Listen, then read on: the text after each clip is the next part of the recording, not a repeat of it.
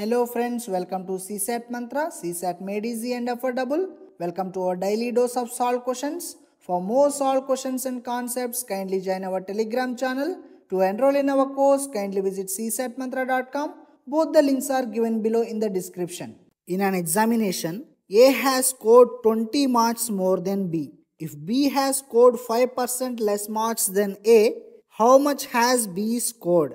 This question is asked in 2019 from percentages chapter. From percentages chapter, you can expect 2 to 3 questions every year, my friends. If you master this chapter, data interpretation will be very easy, my friends. And the concepts taught in this chapter will be helpful throughout the course. Very important chapter.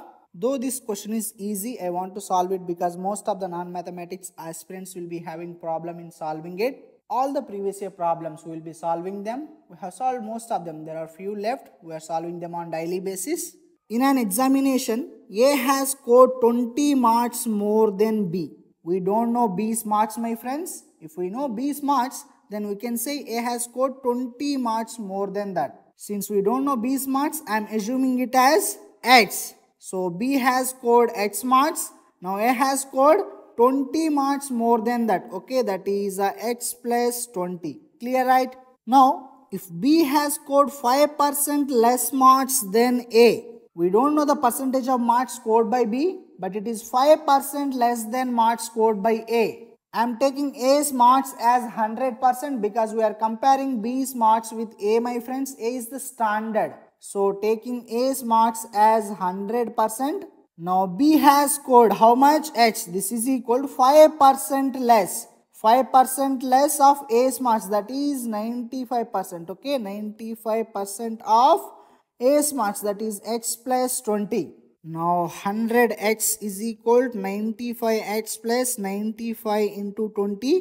100 minus 95X. Okay, that is 5X is equal to 95 into 20. 5 ones are 5 fours are. Okay, so X is equal to 95 into 4.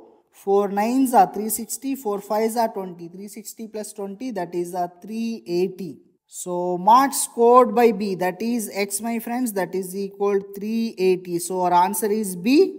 And marks scored by A is 400, my friends. Okay, 20 marks more than B.